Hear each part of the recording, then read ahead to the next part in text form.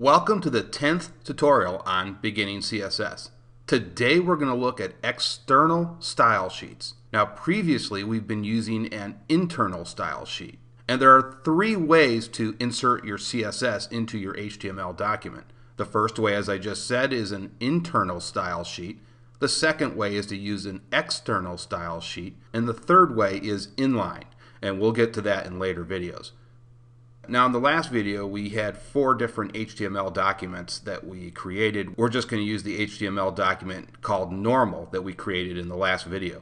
And what I want you to do first is rename that to index, and I'll explain this later. And what we're going to do then is open this up, and of course here are the style tags that we are using for our internal CSS. So again, today we're going to create an external style sheet. So we're going to pull all of this out and put it into our external CSS style sheet. And it'll look the same actually. If we open this up, just make a mental note of this, it'll look the same. We're just inserting it in a different way. Now to explain briefly, an internal style sheet is good if you just have one page and you want to just use some CSS for that individual page. But that is not realistic. The more realistic way is to use an external style sheet because your website will have several HTML documents and it makes sense that you want to share some of that CSS. So that's why you use an external CSS style sheet. And that's what we're going to do actually for the rest of the series. So let's go ahead and open up a new notepad file, and we're just going to call this style sheet, all one word, pretty simple. And then what I want you to do is open back up our index.html document, and we're going to go ahead and copy and paste all of our CSS into our external style sheet. Now we'll copy this, but notice we do not need the style HTML tags now, right?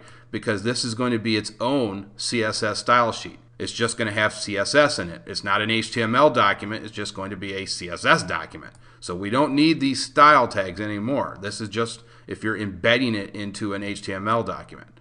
So let's open up our style sheet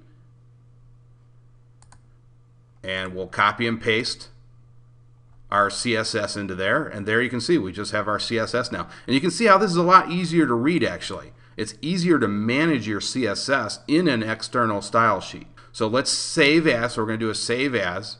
I want you to select all files, and we're going to call this .css. And we're going to save this, and there you can see we've got now our style sheet that has all of our CSS in it. Now we can go ahead and delete the file we just made here. That was just a placeholder.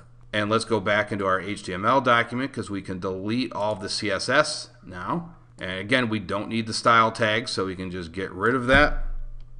And there, that's a lot easier to read actually too. Now we've just got pure HTML, but there's a problem. This style sheet is by itself, so we still have to point to this style sheet within our HTML document. And we do that again within the head HTML element. So let's go ahead and do that. And actually, I'm just going to copy and paste this in here because I already typed it out.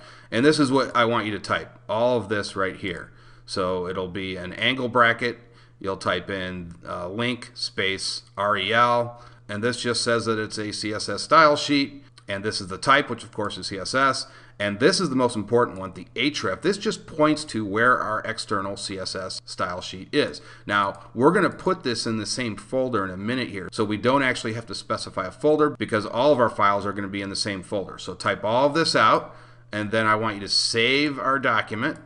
We're going to close that out. And then I want you to create a folder called website. And then I want you to go ahead and drag our files into there. And now we've got all of our website files in one folder.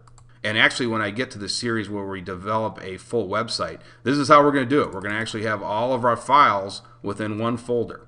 And so now if we open up our HTML document, and by the way, the reason I call that index is because that is always the first page that gets loaded. That's always the first page in your website. All other pages will be named something else. It's usually either index or default, but we're going to name it index. So if we open that up, and you can see it looks exactly the same as when we used the internal style sheet. But now the only difference is we're pointing to an external style sheet, and in our future videos we're going to keep this exact format, and it'll be much easier for us now to edit our CSS. That's much more readable in my opinion. Okay, so that is it for this tutorial. In the next tutorial, we will start to look at properties again.